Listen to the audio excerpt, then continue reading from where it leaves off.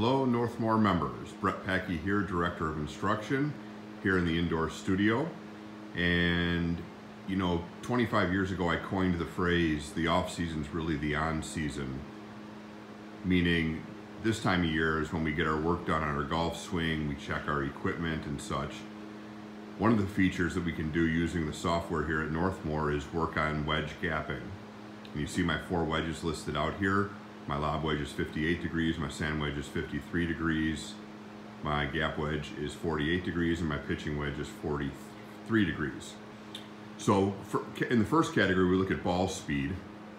About a 10-mile-an-hour difference or so between my lob and my sand, and then it drops a little bit between my sand and my gap, and it drops further between my gap and my pitching wedge.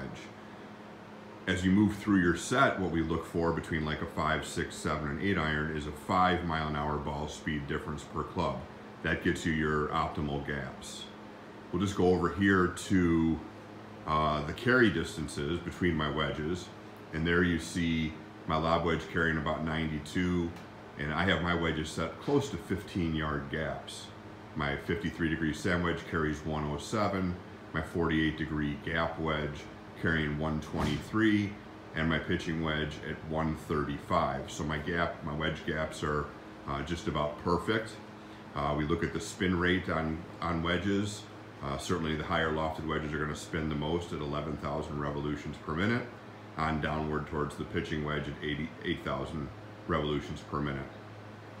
So some of the things we can do this winter is just working on wedge gapping or iron gapping, and especially the gaps between your longest irons and your fairway metals.